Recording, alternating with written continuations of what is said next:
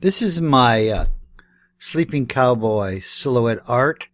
I made it from one sheet of 5/8 inch plywood. What's unique about this lawn art is that it's a pole that he leans up against is integrated right into the body shape of the cowboy. I did that specifically so that attaching him to the fence post would be more reliable. So I'll show you how I made this from scratch, including the design of template. That's coming up next. So the first step is to go and find your cowboy silhouette image. I did this by doing a Google search. In the red circle in the top left hand corner, you can see that in the Google window I've typed in cowboy silhouette, and in the with the green circle top left hand corner, I typed the images option. Bottom right hand corner, circled in the big yellow line, is the cowboy image that I selected, and I had reasons for doing that. First of all, I liked it, but more importantly, I could build the post right into his body shape. So now I have MS Paint open, and in the top left hand corner I have my JPEG version of the cowboy having a nap. Now here's the issue. He's only about 2 inches and we want him to be 6 feet. So the first thing we want to do is enlarge him as large as we can get and fill my desktop PC screen. And it needs to all be in one screen, and we'll look at how to do that now. Resize. We'll try 400. And there he fills the screen. Now we'll save the file again. Make sure you save it as a JPEG. So this is my 21-inch TV screen. What started as about a 2-inch JPEG image has now been enlarged to about 7.5 inches. Still a long ways to go to our 6 feet, but I'll explain that as we go along. So in order to enlarge the image from about 7.5 inches up to 6 feet, what we're going to do in the next step is to go to a website, and we're going to split the image into 5 different parts. So the name of the website is imagesplitter.com. I have it up here on my screen here. I'm sorry, it's called imagesplitter.net, as you can see in the top left hand corner. So this is the opening page. Right in the middle there of the page, there's an upload image. We're going to do that. I put in my cowboy image, or cowboy nap.png, which is the file I happen to save it as. So we go on and upload the image. Now there's the image sitting on the palette of our cowboy having a nap, and there's 3 different options in the top left hand page. The first option is convert and resize. That's not what we're here to do. We're going to go to the middle option, click on it, and that is called split image.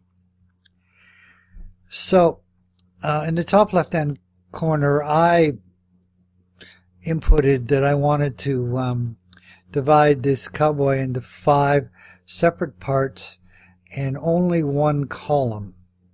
That happened to be suitable for our needs. You may have to play with it for a bit. And then to the right in the top left hand corner, there's a blue bar, it's a split image, and there's a pull down window. We're going to save that file as a JPEG. When you do that,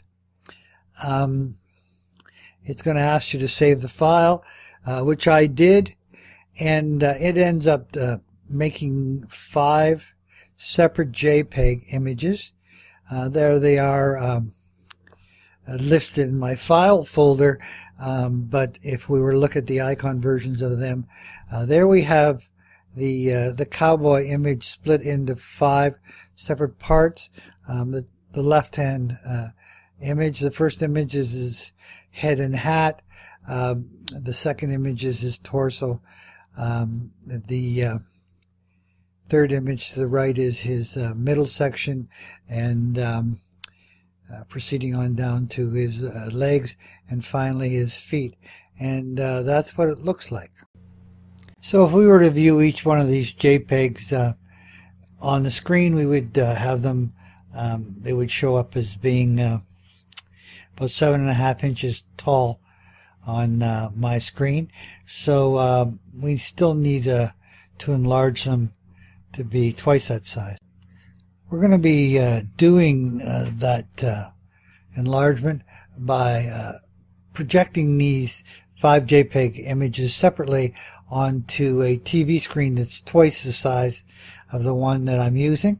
I'm using a 21-inch TV with my PC, but now we're moving over to a 46-inch TV screen, and we're going to do our tracing that way. I'll show you that. Next, we're going to talk about how to actually make the template, and I made my template out of Bristol Board, which can be purchased at any stationery store, drugstore. In this shot, I'm using the program PC or MS Paint 3D, and projecting one of the fragments of the split up image onto my big screen TV, and I have posted an appropriate size piece of Bristol board over top of the image, so the image comes through quite loud and clear because of the background lighting. And then I trace the individual segment with a black magic marker, and of course I repeat it 5 different times for each of the different segments. Here we see I've just traced the bottom portion of it, or his feet. So when all 5 segments are completed, here I've laid out the Bristol board on the dining room floor, and you can still see the tape marks where I had it up against the TV screen. That didn't matter. Laying to the top left-hand corner is a pair of scissors, and I simply trimmed out each one of those individual Bristol boards until I was finished. So when I was finished with the scissors, here the Cowboys laid out on the Bristol board pieces put together and laying on the dining room floor. Here you see I've taken the bit of plywood and I put it on top of my coffee table. On the right hand side, I've clamped a 2x4 up against the right edge of the plywood sheet, and then I've taken my Bristol board Cowboy and pressed him up against the edge of the 2x4. See, the strategy, of course, here is to integrate a post for him to lean on up against the 2x4, and that'll be handy when it comes to mounting him on the post outdoors. So next step, of course, is simply to take a magic marker and trace around the edges of the Bristol board, and that's how you get the shape. So in this photograph now, the plywood is now lined up with the outline of the Cowboy, and the 2x4 on the right hand side has been removed off the face of the Cowboy and placed on the floor. So we're going to move outside now. So here we see my board laid out on a workbench in the backyard. As you can see, I've drilled holes in strategic spots around the board. The strategy here is that when you use your skill saw or jigsaw to go into individual spots, it's an advantage to reach a hole with the jigsaw and be able to pull the jigsaw out. That way you can cut fragments of the board out as you move along, and it just makes it a lot easier. On the right hand side, you can see where the big gap will be behind his thigh, and there's 2 holes there, so that'll make it easier to maneuver. So here I am now doing the jigsaw work. The pilot holes, as I said before, are all laid out, and I use those pilot holes to get in and out of different cuts. Here I'm just about to cut off that one large piece, and then now I'm into doing the detail around his face, which needs a little bit more maneuvering and so on. So the jigsaw portion of the project, probably 30 minutes or so, and a little bit of patience again.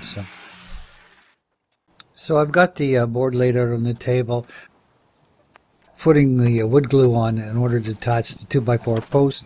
There I am now, just putting in some wood screws to it, and now I'm going to flip it over and put some more wood screws on the other side. That should make the post nice and solid. There you see the finished raw product. The Cowboy's laid out there on the grass. I didn't talk about the lamp, but that was another little addition I put on because I had some space between his hat and the top of the board, so I thought that was kind of cool to build in the lamp. So the next step, of course, is just to paint it. I used an undercoat sealer for the first 2 coats, and then 2 coats of black paint, and that should keep him looking pretty good for a few years. So after the painting, I propped him up against the fence post. So it drilled holes into the black post and right into the existing fence post, and that should keep him pretty solidly attached.